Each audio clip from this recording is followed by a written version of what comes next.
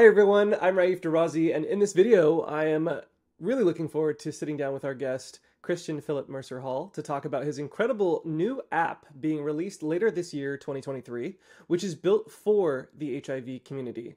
I've seen a lot of well-intentioned apps pop up, but I've never been as excited or hopeful that an app will fill the need that our community so desperately has. And he has invested an incredible amount of time, money, and resources. So we will jump into that, as well as getting to know the man behind this tech startup. All right, Christian, thank you so much for joining. I know you're insanely busy. How are you? I'm very well, thank you. Insanely busy, like you said, but yeah, I'm really good. I'm really excited.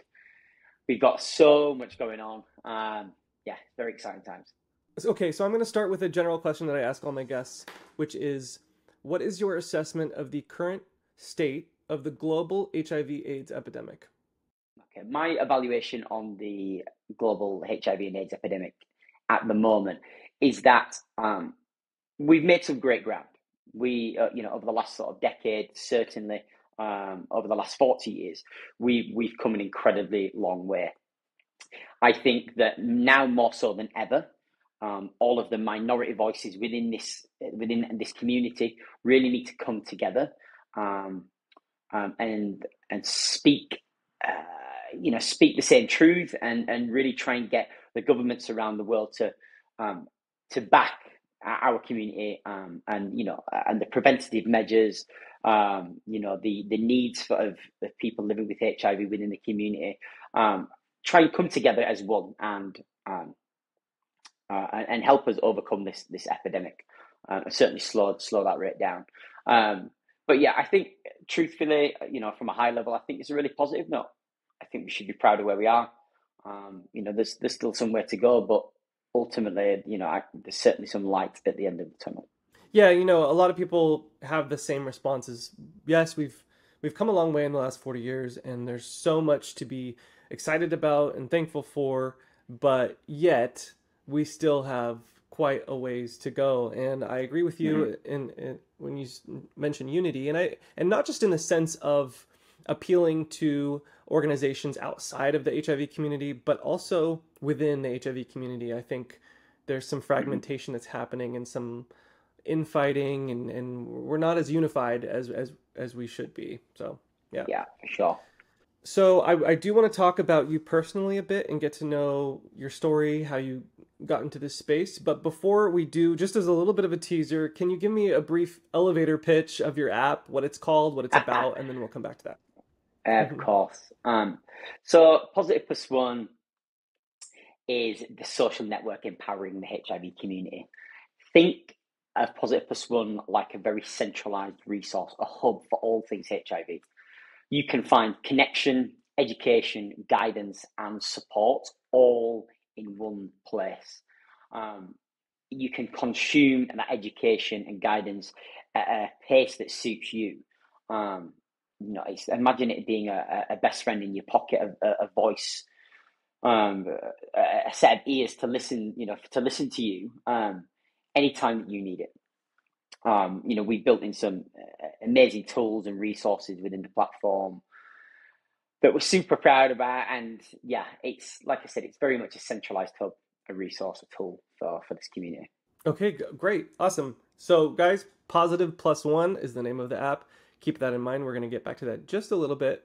But first, I want us to get to know Christian a little better. So tell me, where are you from? Where did you grow up? Okay. So I am from Leeds in the UK, which is a very northern town. Some of you guys watching this might know the football team Leeds United. That tends to go a long way when I'm trying to describe where I'm from. Yeah, and I still live just outside of Leeds. I'm based in the UK. I'm building Positive Plus One from here. And I know you have some businesses that you've developed already. Can you tell me a Hmm. little bit about that? Yeah, some interesting stories coming your way. So I actually, look, I came from a corporate sales background originally. Went on to work for a startup company, and then took a complete left turn and went into hairdressing, specifically barbering. opened up a barber shop with a tattoo studio. That particular business burnt down. A deli next door caught fire and burnt down.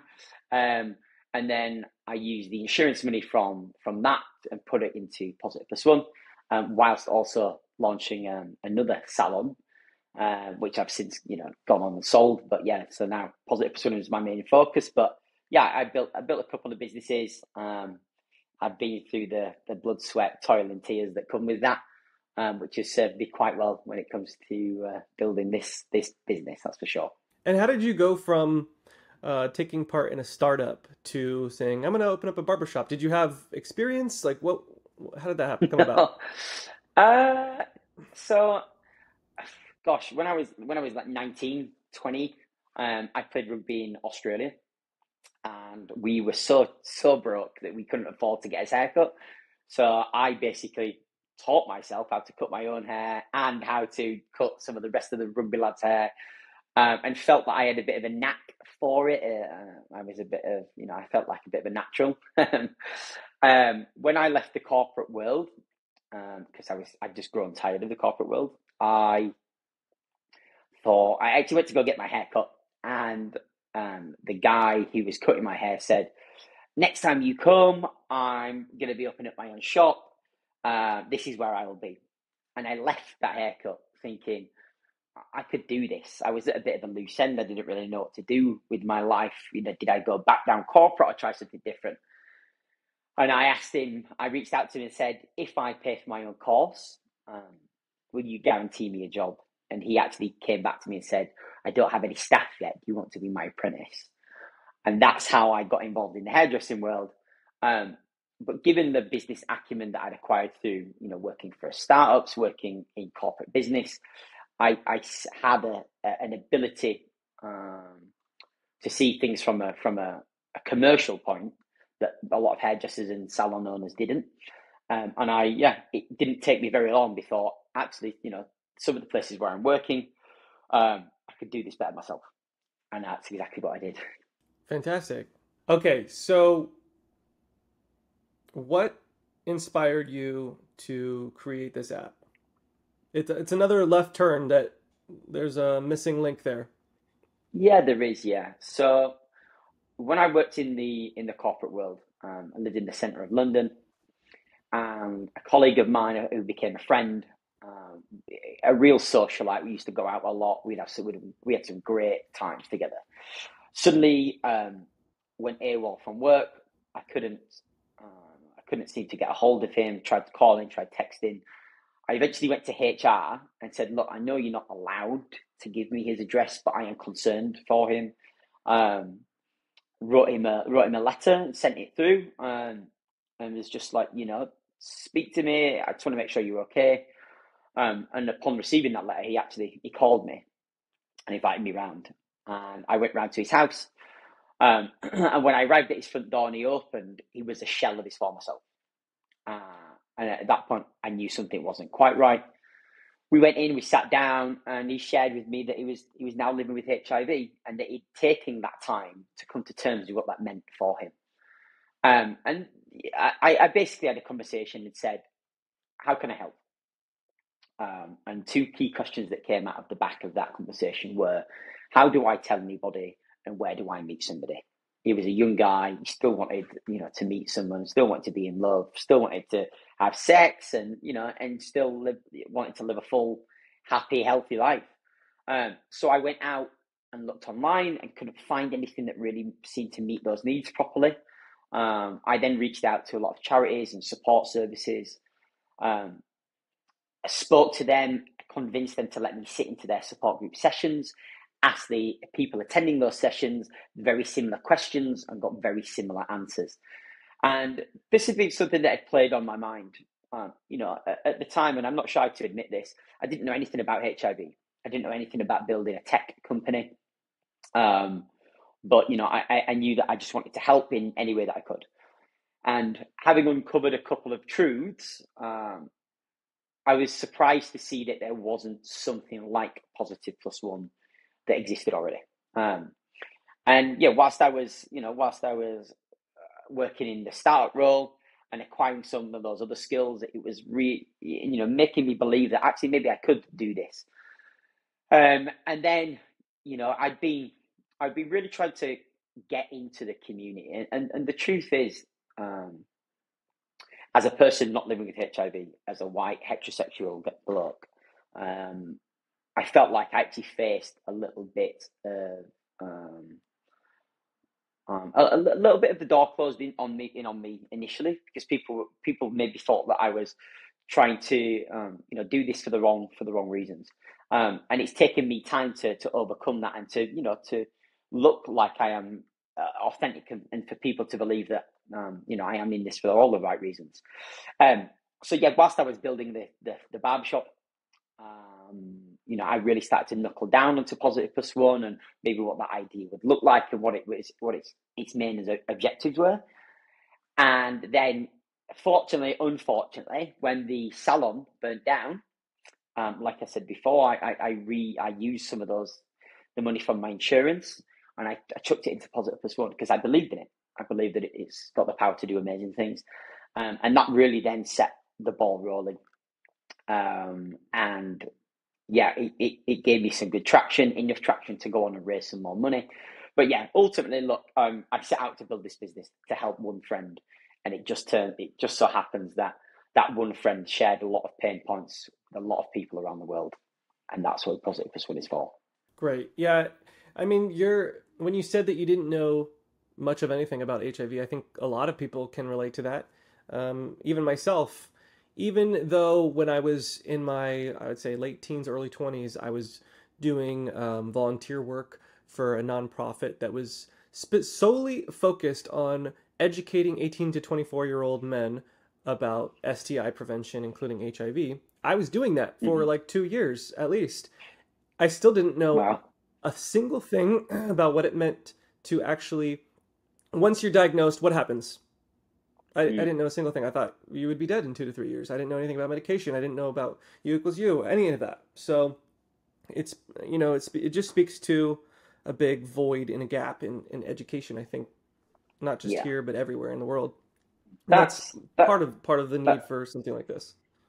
yeah, that's one of the things that really stood out to me. Um, was that, post that diagnosis, a lot of people were handed a pamphlet on, here's the medication, and this is how you adhere to this medication, and there wasn't really much else from a route to care. There wasn't much in way of a guidance to be like, these are all of the local organisations around you, and this is how they can support you. We built that into the app.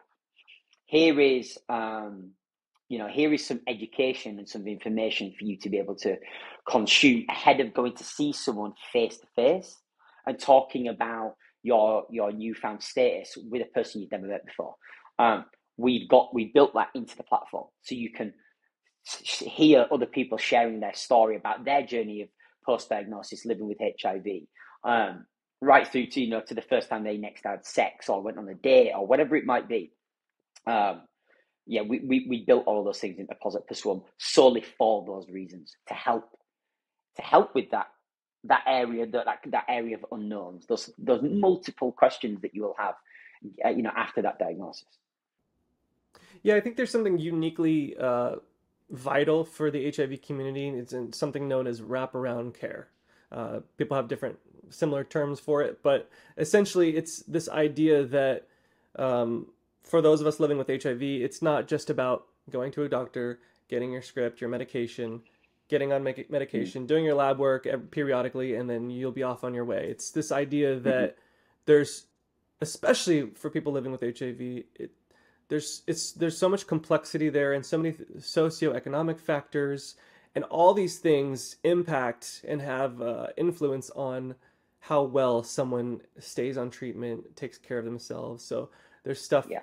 that needs to address stigma and self-stigma, and having social support, and taking care of people's mental health, and housing and food insecurity, and all these things will impact whether someone adheres to their medication, and help, Yeah. like you said, with romance and dating. So they seem like, it seems weird. Like, I think if you're outside of the HIV community or you're not familiar, it's like, I don't understand why they need all this help in all these different areas. It doesn't make sense. Like, someone might have a different disease, and it's like none of that is really considered, but it's proven and it's shown that all of these things impact the success rate of people getting on medication, staying on treatment, and doing well as they live Mhm. with HIV.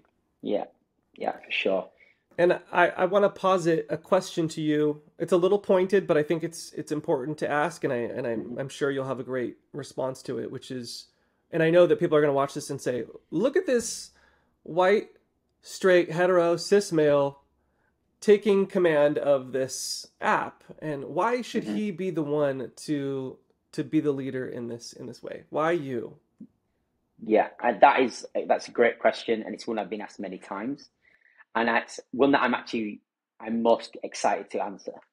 Um, I think it's fair to say, and I'm sure, and many people have agreed with me in the past, the white heterosexual community tend to be one of the most stigmatizing communities in the world of all things.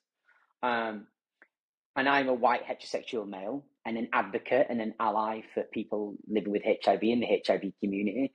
And I'm trying to use my voice as a person not living with HIV, but educated well enough. I'm trying to use my voice to speak to to those people who would typically stigmatize and say, I am just like you, and you should. And I'm well educated on this, and I don't stigmatize this community, and I think that you should do the same. And I think that is exactly why I am the right person. Um, you know, it's people tend to listen more to people they align with. I think we can all agree with that. And I am on a self mission to make sure that I can tell as much of the world and educate as many people from all different backgrounds, but certainly the ones that stigmatize the most. Um, that you need to change your opinion of what you think HIV is, because it is no longer a death sentence. People can have condomless sex and not pass on the virus. Some of these stupid myths that it can be passed on through kissing or sharing a toothbrush, they're wrong. Sharing a glass, a drink, hugging, all of those things, you're completely wrong. HIV has changed, and that is exactly what I'm trying to get across.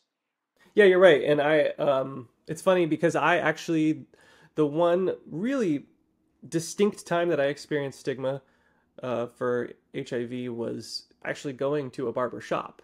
So it kind of ties in with how you can impact that as well, being a representative and being visible in the straight male community to normalize that. I was going to a barber in LA and pretty regularly for a while, and we had developed a bit of a rapport. I was going maybe like once a week, I would say, and close enough that he gave me his cell number and I could just text him, Yeah. and little by little, I was telling him more and more about myself. And then on that last time, I told him that I was living with HIV and I did all this advocacy work. And I showed him, my socials, and he looked at it and he was like, "Wow!" Like he was just like, "Wow, man, that's so incredible that you're doing all that. I don't know how you're where you find the strength to do that. I wouldn't be able to do that." And Hmm. I just got this feeling that he like kind of revered it in a way, and it was a kind of a positive experience, and there was nothing weird about it. And then Yeah. the next week, when I tried to set up an appointment and texted him and reached out, I got no response. There was nothing, and so I thought, okay, he's busy. Barbers can be a little flaky, whatever, from my Yeah. experience here. So I'm like, okay, whatever. So I It's reached out true. again. Um, I did it several times, and I just wasn't getting any response. I thought, okay, well, there's got to be some kind of logical reason. Maybe he went on a vacation. I don't know about. So I call the shop, and I say, hey, I'm looking for so and so, and they say, oh yeah, he's here. He's working with somebody right now. You want me to have him give you a call back? I say, sure. I wait, no call back. Mm. So needless to say, after about 2 months, I realized I had been cut off basically, Yeah. and I know that was because of HIV, and obviously the shop was just The, not the, willing to the do anything about that. that's shocking to hear. And actually, from the flip side of this is when I started with Positive+1 and having the ideas, I was telling everybody about it and really gauging different people's opinions and ideas and thoughts behind it. In the barber chair, there's the barber be stood behind it. I have a very eclectic mix of clients, different people, different backgrounds, so diverse. And when I started to tell people, strangely enough, two of my clients, and I was very busy at the time, two of my clients then shared with me that they were living with HIV. And it really, that was an amazing experience for me, because they felt comfortable enough with me to be able to share that with myself, as you did with your barber. I suppose that the main difference is that I wanted to know everything and more from Yeah. from And you those created that couple of safe clients. space for them to open up. Yeah, for sure. Yeah, and I think um, by me having those conversations in that barbershop, at any time there was five working members of staff, and then there was five different clients sat in the chair, and maybe a couple of clients sat behind waiting for their haircut. We had these challenging conversations, these debates, and it was a great environment for me to really. That's where my advocacy probably began. Telling people who wouldn't normally be educated on all things HIV, telling them and updating them on what actually that now looks like, what the landscape actually is, and what the truths are. So yeah, it's quite a funny way to put it, really.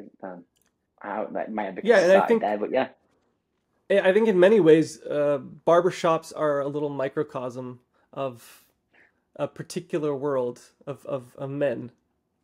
yeah, for sure, for sure. Well, I mean, my story ends well because I did find a new barber, amazing guy. He's one of my close friends now, and he also will talk about it openly in the barbershop. He owns the barbershop as well, so that's great. But even with him, he did tell me one time, because he's on social media and he'll put me on his page sometimes, and other clients as well. And he said that one of his other clients said, "Hey, I saw that guy on your Instagram, and I see that he's living with HIV. Aren't you worried? Like, what if you cut him with your buzzer or your scissors or something like that, and there's blood, and then you use it on another client? Like, aren't you worried that there might be something happens there?" And he's like, "No." He's like, "That's not how it works. Hmm. That's not a thing that you need to Yeah, worry about with barbers." I think actually a very clear thing to make out, and this is something I tell people quite a lot. Um, Contracting HIV is very difficult. It's very difficult. It's not airborne, like it's a bloodborne virus, and it's very difficult to contract. So a lot of these stupid myths and ideologies and theories that people have is crazy. But yeah, undetectable equals Yeah, untransmittable, and that's the truth. yeah, exactly. Okay, well, thank you for answering that sort of pointed question. Let's jump into the app. So, Positive+1 is slated to officially launch this year. Do you have a Yes. good timeline?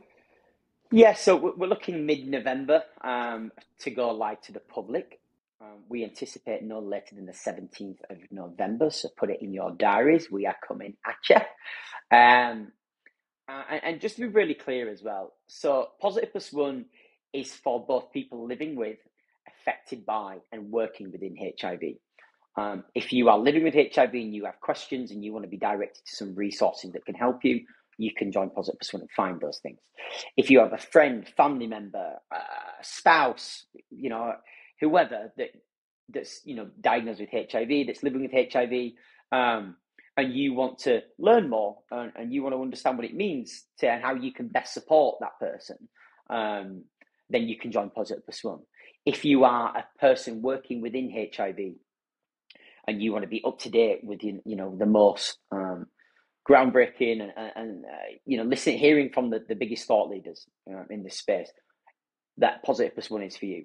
I'm so proud of what the team and myself have achieved with this. We have focus groups like crazy. We've spoken to hundreds, if not thousands, of people, right from across the board, across the world. Again, I make this very clear. HIV doesn't discriminate, and neither does our platform. HIV doesn't care who you are, where you're from, what age you are, what background you're from. It doesn't matter. it doesn't matter. And Positive+1 is a safe space for everybody. And we aim to be as inclusive and diverse as possible. Fantastically well said. Exciting. Um, so you will have, can you kind of describe how, just so we get a better idea of how the app is structured? Is there like, I understand there's resources. Is there places where people can go to chat like live Yeah, with other people? yeah. So you can find connection of any kind on Positive+1. If you want to make some friends, this would be a great place to start. If you want to, start to build some romantic connections, I'm not the person to say whether you can or cannot do that. If that's what you want to do, then you go for it. But yeah, look, I suppose this is very much worth saying. The platform is free. It's free to download. It's free to become a member. It's free to chat. It's free to use the resources. Um, we, we understand the needs of our community, and we wanted to make it as accessible as possible. For transparency, we generate revenue through advertising. We are considering some paid subscription features in further down the line. We do have some ideas that maybe introducing dating things where you can refine down to things that I would call as deal breakers. Again, that's just an idea that we're talking about in the background. But right now, our MVP, our core feature, our core platform, is a place where people can meet, chat, connect, find education, guidance, everything you need, all in one space. Amazing. And I, my understanding is that there's also a place for people who are creating content related to HIV to also be able to share that in that app. Is that Yeah, correct? yeah, of course. Yeah, what we most want from people joining the platform is if you feel comfortable enough to do so, and you're ready to maybe take that next step. um, Positive+1 is a very safe community, and it's built specifically for the HIV community. Um, and by sharing your story and telling your truths, you're empowering somebody else. You're maybe able to share that you overcame a certain hurdle, and that will be the exact thing that someone else at the other end needs to hear. And we all need that at different times in our life. We all need somebody to say, "I've been through what you're going through, and I made it out the other side." Um, and we want people to be on the platform and creating content and sharing those stories and those truths and that authentic journey. We want people working within HIV, healthcare providers, to be sharing stories and maybe challenges that they overcame, from a medical standpoint. If you're a pharmacist or a peer support worker or a healthcare practitioner of some kind, maybe sharing your stories and your thought leadership around how to best overcome some of these challenges and hurdles and how to best serve people living with HIV or affected by HIV. We want it to be a place where everybody can come, and everyone. I'd love to be able to say every time you went onto Positive+1, you were able to learn something new, something beneficial. So will there be some kind of sort of a feed, I guess, for lack of a better word, where you're Yeah, seeing the latest posts from, like, you can follow profiles and they can follow you, kind of like other social yeah. apps? Just like other social networks, other social platforms. The truth is, without plagiarizing, we took a look at some of the best platforms and what they did very well. And we brought those kind of features and things that feel familiar into our platform. So yes, there is a feed. Yes, you are able to follow people. You're able to connect with people, which means once you're connected, you're actually able to send messages.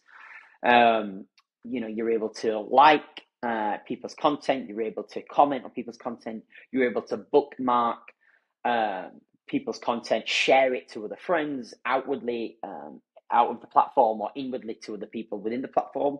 Um, you're able to find events that might be events that it might be a drive-in cinema that's local and it's happening. We've got a great tool that we use that's going to help you basically, if there was an event, something like that, and both you and one of the other connections have liked that, it will give you a prompt to say, why don't you both go together? Again, about that empowerment, two is stronger than one, that kind of thing. And then there's just so many there's so many great features that we built in.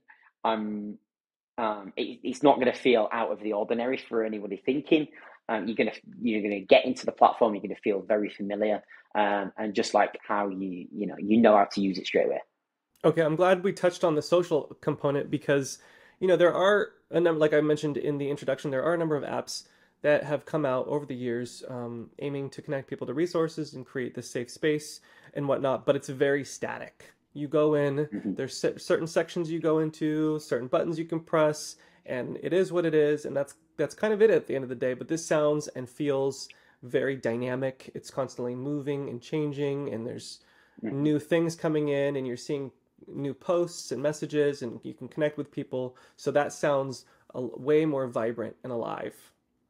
Yeah, yeah. I'd like to think so. At any point, if anything feels stagnant, rest assured that I'm going to be doing something about it. Me and the team are going to be working hard to make sure that it doesn't feel that way.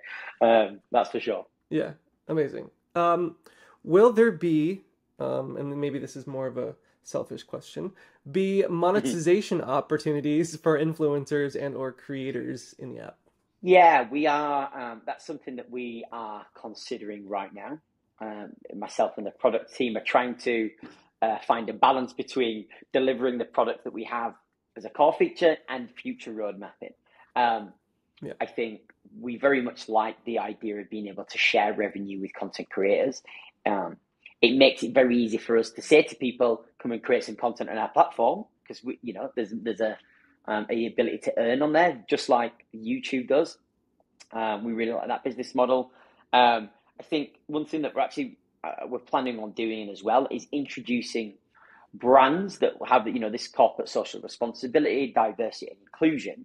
Um, we actually want to act as a facilitator for those connections.